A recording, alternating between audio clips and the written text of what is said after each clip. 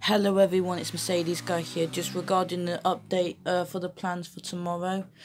I wanted to do a West Midlands Railway Class 196 brand new video coming out on the 196 to Shrewsbury on Saturday, because that's what I'm going to come up with. But unfortunately, due to the rail strike that's happening tomorrow, sadly, I'm going to have to move it for next Saturday because of that rail strike that is happening tomorrow.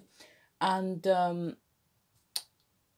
I have got some other plans to do tomorrow. I'm going to be going on a full journey on probably First Midland Red or LMS travel from either Worcester Crowngate bus station to Catshill or Worcester Crowngate bus station to Blackpool on LMS travel.